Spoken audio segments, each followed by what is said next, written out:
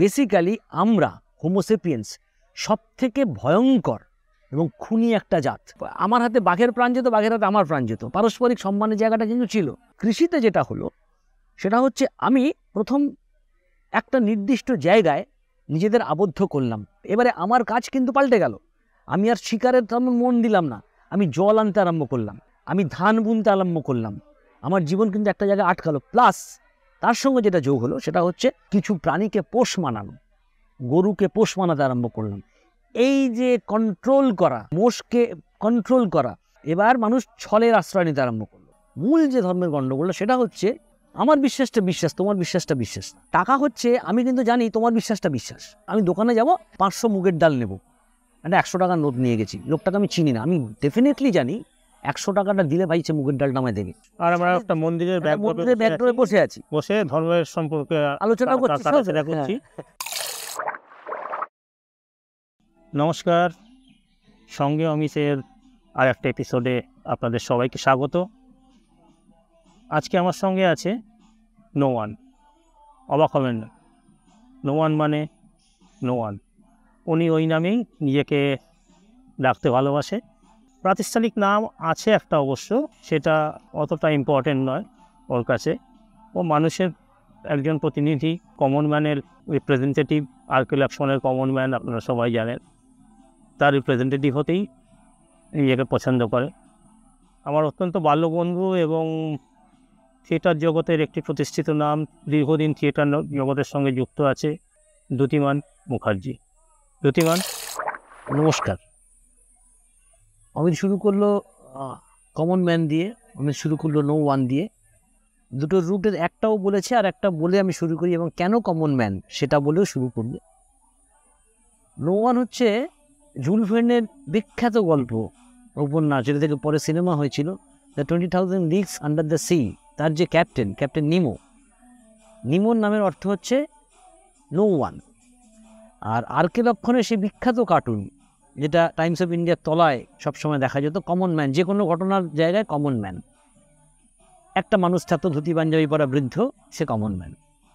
এখন common man এই কারণেই কমন ম্যান, আমি সেই লোকটা 130 কোটি ভারতবর্ষের ভোটার বলুন, নাগরিক বলুন, বা তার ভারতবর্ষের 130 কোটি মানুষের মধ্যে আমি একজন যার কোথাও কোনো যোগাযোগ নেই, কোথাও কোনো চ্যানেল নেই, জ্যাক লাগানো নেই, কোথাও জ্যাক লাগানো নেই।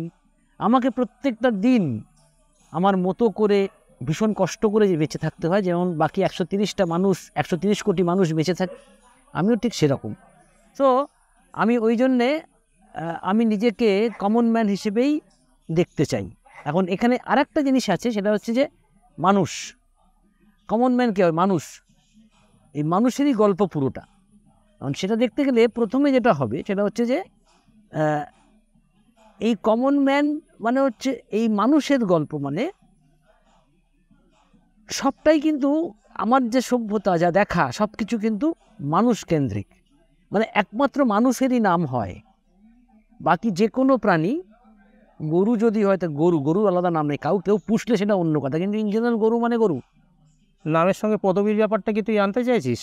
নাম পদবী আমি যেটাই ধরি না কেন, যেটাই বুঝতে পারছি পদবীর বিষয়টা। বিড়াল যদি হয় সে বিড়াল, কেউ বাড়িতে পুষলে আলাদা কথা। হ্যাঁ, মানে গাছ, আম গাছ, মানে যা জগৎ আছে সবারই কিন্তু সে তার প্রজাতির নামেই পরিচিত হয়। একমাত্র মানুষ হচ্ছে এমন একটা জিনিস যার প্রত্যেকটা ইন্ডিভিজুয়াল নাম থাকে, আর আপনার নাম এইটা হচ্ছে সারা পৃথিবী থেকে নিজেকে অ্যালাইনেটেড করার এই একটা জায়গা, কিন্তু নিজেকে আলাদা করে নেওয়া, এবং এই অ্যালাইনেশনটা এমন একটা জায়গায় গেছে করতে করতে এখন যে খুব ঠান্ডা মাথায় ভেবে দেখলে রাত্রিবেলাও আমরা ঘুমোবার সময় আমরা মশারি টাঙাই, কারণ মশার থেকে অ্যালাইন হয়ে থাকি। এই হচ্ছে আমাদের অবস্থা।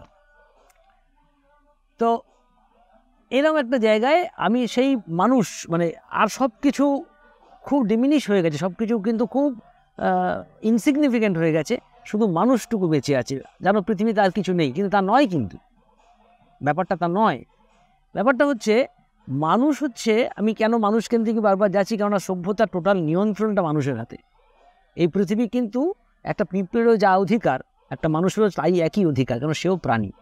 আমি যদি পুরনো দিকে চলে যাই, একদম শুরুতে যদি আমি চলে যাই, মানুষ কি ছিল? সে কিন্তু এই খাদ্য শৃঙ্খলের একদম ইনসিগনিফিকেন্ট একটা জায়গায় বসেছিল। টোটাল আমাদের যে খাদ্য শৃঙ্খল, কিন্তু খাদ্য শৃঙ্খলের আমরা যদি ওপর দিকে উঠি, তাহলে খাদ্য শৃঙ্খলের ওপর দিকে মানুষের অবস্থান ছিল। আমি বলছি কিন্তু মানে এখন যে প্রজাতি, ফিফথ প্রজাতি, হোমোসেপিয়েন্সের কথা বলছি না, আমি কিন্তু টোটাল সেপিয়েন্সের কথা, একদম সেপিয়েন্সের কথা বলছি। মানে আমি কিন্তু মানে সেপিয়েন্সের কথা বলছি, আমি টোটাল জাতটার কথা বলছি। সে কিন্তু খুব ইনসিগনিফিকেন্ট প্রথমে, তার থেকে বহু গুণ চেহারা বড় ছিল। সে একটা কোণে বসে থাকতো। সে কি খেত? সে খেত হচ্ছে বোন ম্যারো। ওই প্রাণীটা, যে বড় প্রাণী আরেক যেটা প্রাণীকে মারলো, সেই প্রাণীকে ভক্ষণ করার পর তার কঙ্কাল যখন হয়ে গেল, সেই কঙ্কাল হয়ে যাওয়ার পর সেই হাড়ের মধ্যে যে বোন ম্যারোটা, সেই বোন ম্যারোটা মানুষ খেতে। এইবারে অদ্ভুত প্রকৃতির, মানে কখনো মানুষ হয়নি সেপিয়েন্স, হ্যাঁ সেইটা। কিন্তু মানে হোমোসেপিয়েন্স তো লাস্ট, আমরা যারা বেঁচে আছি লাস্ট। এখন এইখানে তখন গল্পটা অদ্ভুত, যে এই মুহূর্তে হঠাৎ যে কোনো কারণে হোক মানুষের সাথে আগুনের আবিষ্কার হলো। যাহা তক আগুনের আবিষ্কার হলো, মানুষ কিন্তু এক লাফে এই খাদ্য শৃঙ্খলের মাথায় চলে এলো, শুধু আগুনটুকুর হাত ধরে। কেননা এই আগুন আর কোনো প্রাণী দখলে আসেনি, কিন্তু প্রথম হচ্ছে মানুষ, আজ অবধি কাউর দখলে নেই। আচ্ছা, তো আজকে আমাদের এই পডকাস্টের মূল বিষয়ে আসি। সেটা হচ্ছে, আমি পডকাস্টের মূল বিষয় হিসাবে আজকে যেটা নির্ধারণ করেছি সেটা হচ্ছে ধর্ম। এবং এই ধর্ম একমাত্র মানুষ ধর্মের আশ্রয় নেয়, ধর্মের আশ্রয়ে বাঁচে, ধর্মের আশ্রয়ে এদের উত্তরণ হয়। কিছু মানুষ আছে যারা ধর্ম বিশ্বাস, কোনো পার্টিকুলার রিলিজনে বিশ্বাস করে না। কিছু মানুষ আছে ধর্মপ্রাণ। কিছু মানুষ আছে যাদের কাছে ঈশ্বর থাকা বা না থাকা কোনো ম্যাটার করে না, মানে ইনডিফারেন্ট টু গড যেটাকে বলি। এই ব্যাপারটায় আমি একটু আলোকপাত। এই ব্যাপারটা হচ্ছে আলোকপাত করার, মানে আলোকপাত করলে অনেক বড় কথা, কমন ম্যান আলোকপাত করবে না। কমন ম্যান যেভাবে ঘটনাটা দেখছে সেভাবে দেখতে চাইছে। আলোকপাত কিছু করার নেই। আলোকপাত যারা মানে কমন ম্যানের বাইরে, তারা আলোকপাত করতে পারে, আলোকপাত করার ক্ষমতা আমার নেই। তবে আমি দুটো তিনটে কথা বলবো। প্রথম কথা হচ্ছে যে ধর্ম কতটা গুরুত্বপূর্ণ।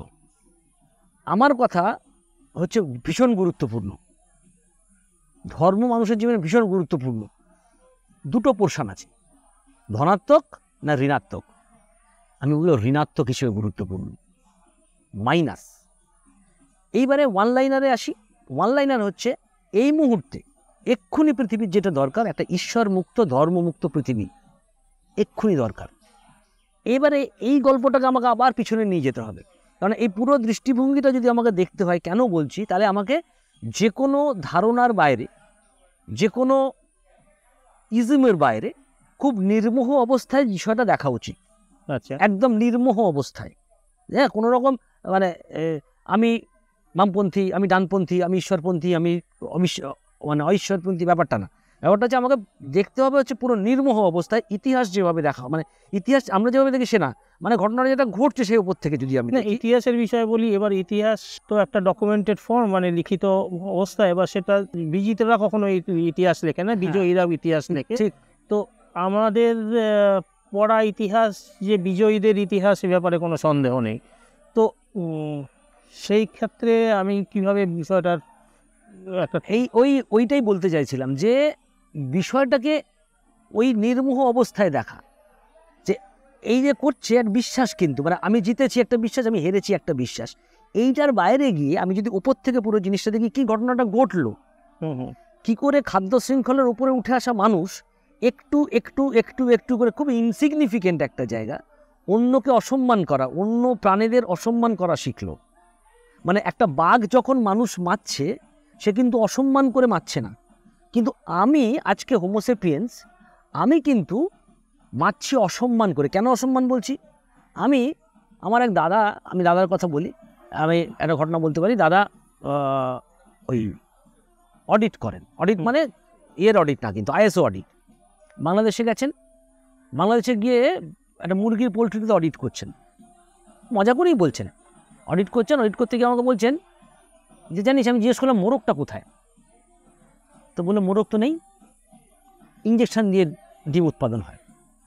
তো আমি বলতে চাইছি যে এই জায়গাটা এসে দাঁড়াচ্ছে আস্তে আস্তে, যে এতটা অসম্মান করা, যেভাবে ডেয়ারিতে মানে মুরগির পোলট্রিতে যেভাবে মুরগি উৎপাদন করা হয় শুধু খাওয়ার জন্যে, মানুষ খাওয়ার জন্য উৎপাদন করে, ঠিক যদি ভাইস ভার্সা কেউ যদি মানুষকে তার উৎপাদনের জন্য যদি ওইভাবে বন্ধ রাখতো, সেই অসম্মানটা দিয়ে কোনো রকমে খাওয়া দিয়ে, বা গরুদের যে পোলট্রি যেখানে সেখানে জাস্ট তার মুখটা বাঁধা, পাটা বাঁধা, সে শুধু মানে উৎপাদন, সে একটা সময় দুধ উৎপাদন করবে, তাকে আবার বাচ্চা উৎপাদন করতে হবে, নাহলে তার দুধ হবে না।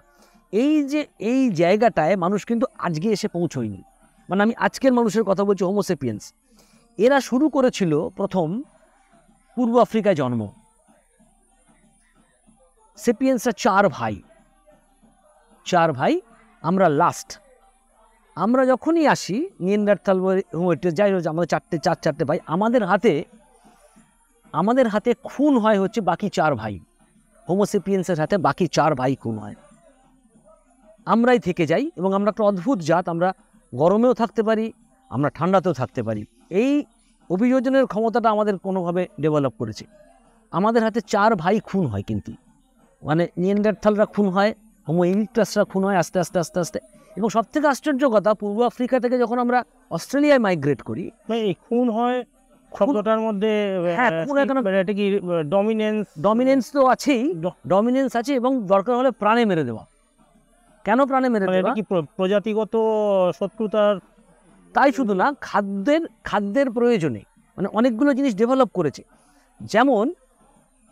যেমন কৃষি এসছে অনেক পরে, তার আগে যেটা এসছে সেটা হচ্ছে আমরা ছিলাম শিকারি জাত।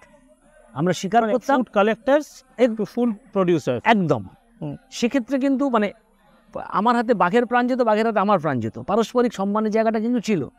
এই জায়গাটা এসে পৌঁছয়নি। তো তারপরে আমি যেটা আবার আগের জায়গায় ফিরে, যে 4টে ভাই খুন হয়েছে, আমি থেকে গেছি একমাত্র। তার মানে কি, বেসিক্যালি আমরা হোমোসেপিয়েন্স সব থেকে ভয়ঙ্কর এবং খুনি একটা জাত। আমি অ্যাজ এ হোল আমি বলবো, নির্মোহ হয়ে মানুষের কথা বলছি, নির্মোহ, সব থেকে খুনি এবং ভয়ঙ্কর একটা জাত। আমরা করতে পারি না এমন কাজ নেই। ধর্মের উৎপাদনও কিন্তু সেই জায়গাটা থেকে আস্তে আস্তে আস্তে আস্তে, কেন বলছি, এবার কৃষিতে যদি আমি আসি, কৃষি এসে কি করলো?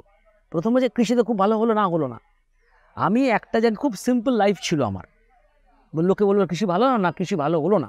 তার কারণ হচ্ছে আমার খুব সিম্পল লাইফ ছিল। আমি এইখানে হত্যা করতাম, মানে শিকার করতাম, খেতাম, ফলমূল খেতাম, এই করে চলতো। কিন্তু যাহা তো কৃষি এলো, কৃষিতে যেটা হলো সেটা হচ্ছে আমি প্রথম একটা নির্দিষ্ট জায়গায় নিজেদের আবদ্ধ করলাম, মাসের পর মাস, বছরের পর বছর একটা জায়গায় কিন্তু আবদ্ধ করলাম। এবারে আমার কাজ কিন্তু পাল্টে গেল।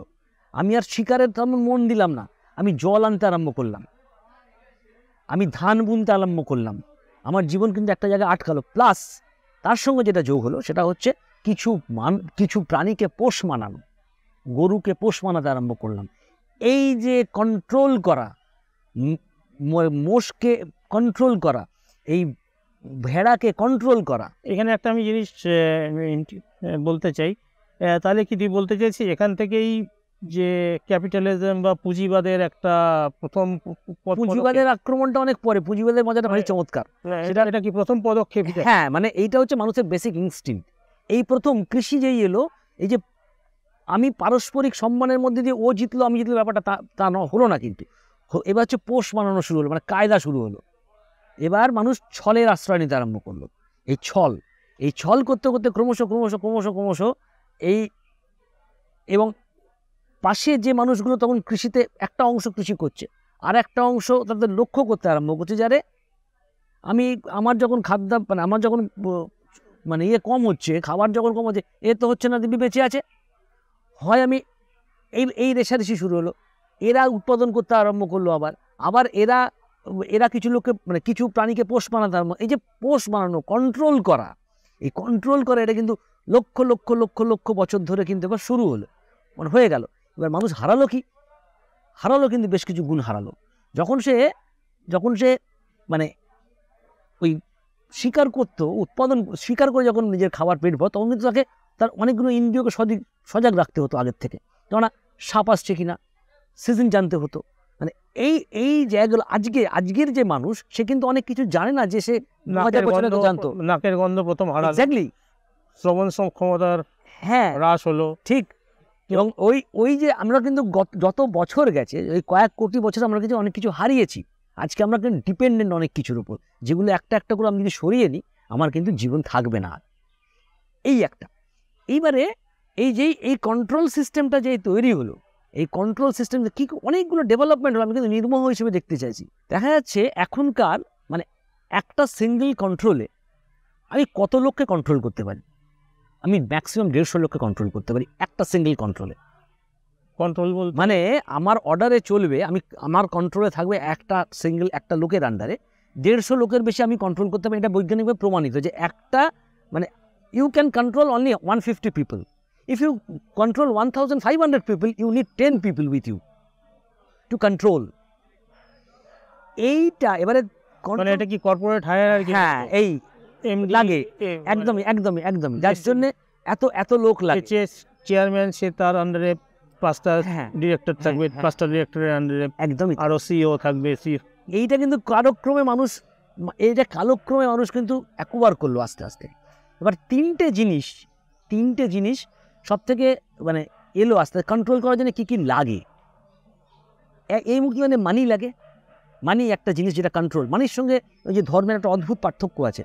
মানি একটা কন্ট্রোল, রিলিজিয়ান একটা কন্ট্রোল, আর একটা কন্ট্রোল হচ্ছে সাম্রাজ্য। এই তিনটে মানুষের উপর কন্ট্রোল করতে তিনটে জিনিস লাগে কিন্তু। তাহলে কি ওই ম্যান, মেশিন, মানি, মানে এই যে আমরা ট্রেডিশনাল যে ইয়েতে পড়তাম যে ইন্ডাস্ট্রিয়াল রেভলিউশনে যেটা 3Ms, man, machine and money, তো এর সঙ্গে তুই বলছিস যে এইগুলো কন্ট্রোল করতে লাগে। রিলিজিয়ান তার মধ্যে একটা টুলস। এবার কি অদ্ভুত ব্যাপার কি, তার মানে কি কিছু জিনিস লাগে, ডিভাইন অর্ডার লাগে, যেটা ধর্ম দেয়। ডিভাইন অর্ডার যেটা কিন্তু মানে যখন এই যে আবার আমি যদি কৃষিতে ফিরে যাই, কৃষি কি হয়? কৃষি জমি নির্ভর, কৃষি ওয়েদার নির্ভর। খরা হচ্ছে, বন্যা হচ্ছে, ফসল তৈরি হয়ে, এবারে ফিয়ার অফ আননোন, বর্ষা হচ্ছে, আমার কাছে উত্তর নেই, কী করে আটকাবো? এইখান থেকে বর্ষার দেবতার উৎপন্ন। মানে সেটা কিন্তু মানে শুধু এই জমিতে না, সেটা পৃথিবীব্যাপী। বর্ষার আগুনের দেবতা, একটা রোমান সভ্যতা তো একই জিনিস ছিল। হ্যাঁ, মানে আর যত পেগান সভ্যতা আছে তাদের প্রত্যেকেরই একটা করে ইয়ে আছে, আগুন, ভয়ঙ্কর, হ্যাঁ, মেঘের দেবতা, একদম বজ্রের দেবতা, একদম সমুদ্রের দেবতা। এগুলো হচ্ছে ফিয়ার অফ মানে এইগুলোকে অ্যাড্রেস করার জন্য, মানে এবং তার সঙ্গে কিন্তু খুব মানে দেয়া নেয়ার সম্পর্ক। মানে তোমাকে শুধু প্রার্থনা করলে হবে না, এটি মেষ বলি দিতে হবে। কথার কথা বলছি, মানে ভগবানকে এটি দেবে, ভগবান তোমাকে নেবেন, মানে তোমাকে দেবেন, ভাইস ভার্সা। এমনি ব্যাপারটা এরকম নয়। মানুষ হচ্ছে একটা কল্পনাপ্রবণ জীব। টোটালটাই কল্পনা, ইমাজিনারি। মানে ধরা যাক আমি লোকে মারতে আসবে শুনলে, কোম্পানি কেউ দেখেছে কখনো চোখে? আমি বলছি ধর একটা কোম্পানি HMV, গ্রামোফোন, কেউ চোখে দেখেছে কোম্পানি? নেই। কিন্তু একটা বিল্ডিং হতে পারে, that cannot B a company. কতগুলো লোক হতে পারে, that cannot B a company. এটা কল্পনা একটা। আবার যেমন ধর না, কিন্তু আমরা যখন ম্যানেজমেন্ট পড়তাম তখন বলা হতো company is an identity, just as a. আমি যাই না, আমি যদি মারুতিতে ঢুকি, মারুতি কোম্পানি বলে কিছু আছে নাকি? হ্যাঁ, মানে ওটা একটা আইডেন্টিটি, মানে ওই বিশ্বাস। মানে আমি বলছি যে এইটা অমিত ঘোষ, আমি ধরতে পারছি, আমি কোম্পানি ধরতে পারবো? ইজ ইট পসিবল যে এটা কোম্পানি? নো। আমি কোম্পানির লোগো একটা বানিয়েছি, সেটা হতে পারে, বাট কোম্পানি আমার মাথায় কতগুলো লোক, সে সিইও হতে পারে, সে জেনারেল ম্যানেজার হতে পারে, সে স্টাফ হতে পারে, হোয়াট এভার মেবি, কিন্তু কোম্পানি বলে কিছু নেই আমার মাথায়।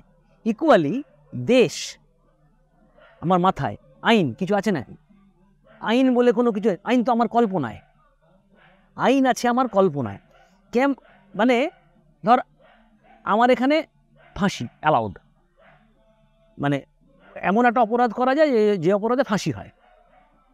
পৃথিবীর অন্য দেশে যাও, ফাঁসি অ্যালাউড না। আইনটা কল্পনা। দুটো রিয়েলিটি আছে অমিত, একটা হচ্ছে অবজেক্টিভ রিয়েলিটি, একটা হচ্ছে সাবজেক্টিভ রিয়েলিটি। এবারে ঘটনাটা হচ্ছে সবথেকে দুঃখজনক মানে হচ্ছে সত্যে বা বাস্তুতান্ত্রিক সত্য আর পরম মানে অ্যাবসলিউট রিয়েলিটি মানে হ্যাঁ, পরম সত্য। মানে হ্যাঁ আমরা এই আকাশটা দেখছি নীল, কিন্তু বাস্তবে আকাশের রং নীল নয়। ঠিক। এবারে সত্যটা এটা অদ্ভুত অদ্ভুত জিনিস, মানে objective reality is controlled by the subjective reality.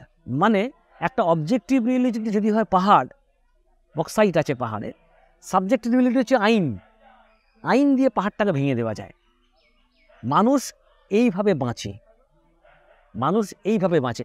Religion ঠিক এইখানটায় তৈরি, কল্পনা, শুধু কল্পনা দিয়ে মানুষের এখানটা তৈরি হয়, মানে কন্ট্রোল করার জন্যে। মানে আমরা যদি পেগান রিলিজিয়ান দেখি, সেখানে একটা না মূর্তি বা একটা মূর্ত জিনিসকে দেখানো হয়, কিন্তু যারা নিরীশ্বরবাদী মানে যেরকম অ্যাব্রাহামিক রিলিজিয়ানের যে তারা আছে, যেখানে প্রথাগতভাবে কোনো কারোর মূর্তি দেখানো হয় না, তাহলে কি এটা বলতে চাইছি যে এটা রিলিজিয়াস ইভলিউশনের পরবর্তী ধাপ, না এটা আরেকটা প্যারালাল স্ট্রিম? না, প্যারালাল স্ট্রিম মানে এইটা কি, এটা আমি একটা জায়গা থেকে দেখি যে ওই যে বলছিলাম যে মানে ওই পোষ মানাতে হয়, এই যে কৃষির থেকে এই যে আইডিয়াটা আমি পেলাম, এইটাই আমার লক্ষ লক্ষ বছর ধরে আরেকটু কন্ট্রোল, আরেকটু কন্ট্রোল, আরেকটু কন্ট্রোল, আরেকটু হায়ার অর্ডারে কন্ট্রোল করানো।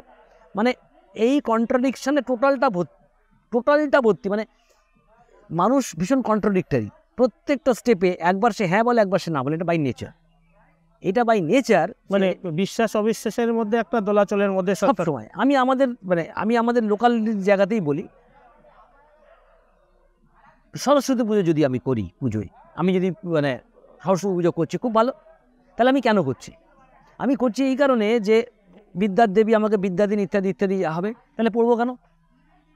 তাহলে তো পড়বো না। তাহলে তো তিনি কি করবেন? আমি পড়বো বটে রাত জেগে, ভুল হলে আমার কাটাও যাবে, আবার আমি সরস্বতী পুজোও করবো। কলেরা ওষুধ যতদিন আবিষ্কার হয়নি, ততদিন কলেরা হলে কিন্তু আমি ভগবানের দ্বারস্থ হতাম। এখন যেই কলেরা আবিষ্কার হয়ে গেল, আমি কিন্তু সেই জন্য ভগবানের দ্বারস্থ হচ্ছি না, ভগবান পিছলেন।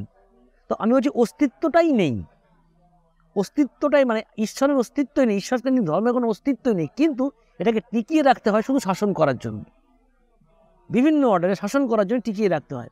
তো আমি এই মোহটা যদি আমি ত্যাগ করে বাঁচতে পারি, এই মোহটুকু যদি আমার না থাকে, তাহলে কিন্তু আমার একটা বড় সমস্যার সমাধান হয়ে যায়। মানে অন্তত জীবন অত্যন্ত সহজ হয়, জীবন অত্যন্ত মানে বেঁচে থাকাটা অনেক কিছু বেঁচে থাকে। যদি এই ইয়ের অর্ডারটা আমরা করি, যে ধরে শুধুমাত্র তাহলে বলতে চাইছি যে শাসন করার জন্যই, মানে একটা কন্ট্রোল করার জন্যই ধর্মর, একেবারেই তাই। হয়েছে টু কন্ট্রোল বা টু এই সাংঘাতিক ক্ষমতা। কিন্তু সেক্ষেত্রে এই বিলিফ সিস্টেম মানে যদি আমাদের জন্ম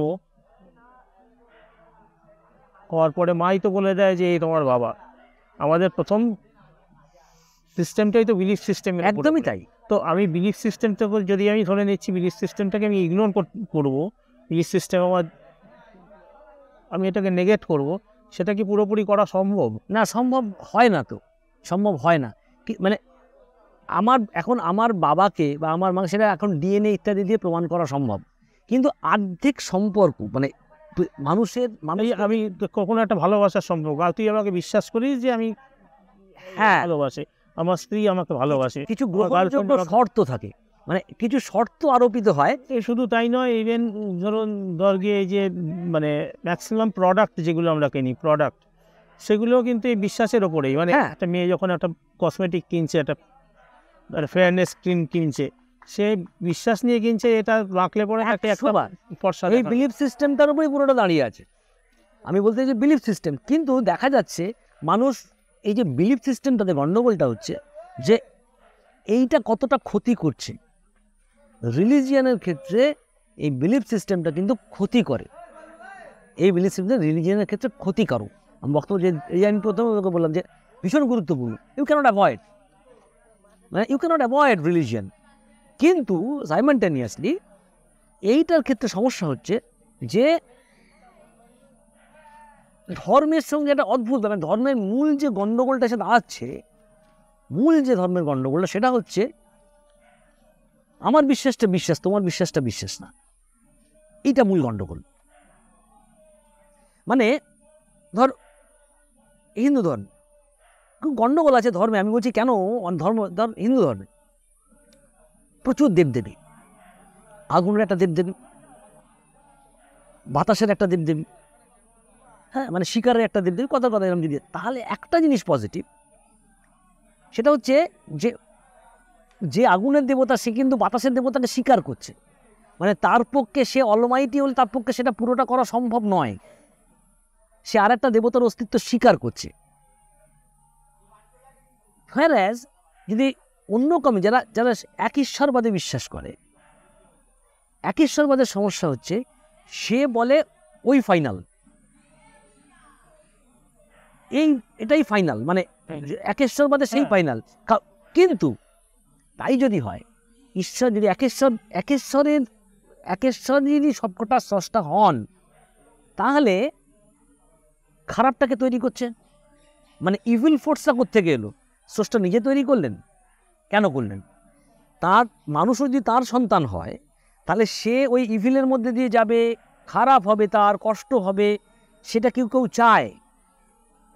মানে এই টোটাল কন্ট্রাডিক্টারি, মানে কন্ট্রাডিক্টারি দেখে আমার কন্টিনিউয়াস মনে হয়েছে যে এইটা অ্যাবসলিউটলি নাথিং টু কন্ট্রোল, এটা জেনারেট করাই হয়েছে কন্ট্রোল করার জন্য, আর কিচ্ছু নেই এর মধ্যে।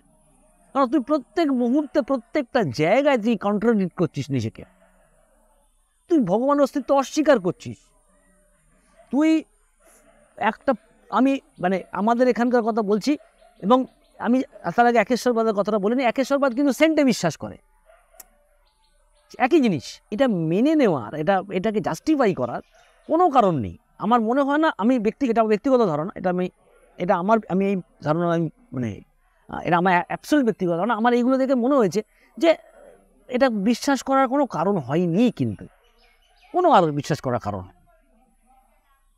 তো যেটা আলোচনার মধ্যে থেকে উঠে আসলো যে ধর্ম মূলত কন্ট্রোল করার জন্য, আমাদের মানব জাতির একটা সেকশন বা মাল্টিপল সেকশনকে কন্ট্রোল করার জন্য তৈরি হয়েছে, এবং এই কন্ট্রোল মেকানিজমের একটা বড় অঙ্গ ধর্ম, নাকি একমাত্র অঙ্গ ধর্ম?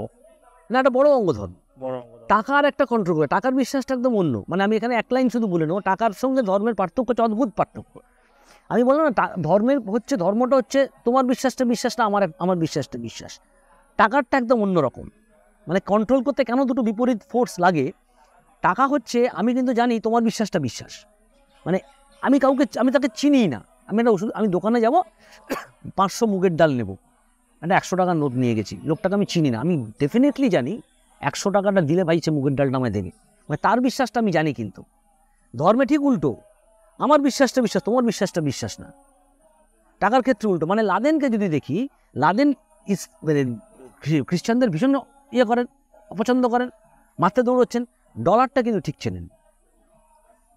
মানে ধর্মের তো সীমানা থাকতে পারে, টাকার কোনো সীমানা নেই, এক অদ্ভুত জিনিস। মানে হ্যাঁ, তো কন্ট্রোল করতে এগুলো লাগে, কন্ট্রোল ছাড়া কিছু নয়। আমি যদি এইটুকুর বাইরে আসতে পারি, আজকে পৃথিবী যেখানে দাঁড়িয়ে আছে, খুব সাংঘাতিক জায়গায় দাঁড়িয়ে আছে। আমরা যখন কথা বলছি প্রায় 40-এর উপর টেম্পারেচার, আনইউজুয়াল গরম, হ্যাঁ মানে, আর আমরা একটা মন্দিরের ব্যাকড্রপে বসে আছি, ধর্মের সম্পর্কে আলোচনা করছি, কিন্তু আমরা এমন একটা জায়গায় হাঁটছি না, মানে ফাইনাল কোয়েশ্চেন আমার যেটা মনে হয় এই মুহূর্তে দাঁড়িয়ে, এটা final question is what we are going to do with that. তাহলে আলোচনার আমরা মোটামুটি শেষ পর্যায়ে এসে গেছি। তো আপনারা কি মনে করেন, ধর্ম না অর্থ, কোনটা আমাদেরকে কন্ট্রোল করবে, বা দুটোই সমানভাবে কন্ট্রোল করবে কিনা কমেন্টে লিখে জানান।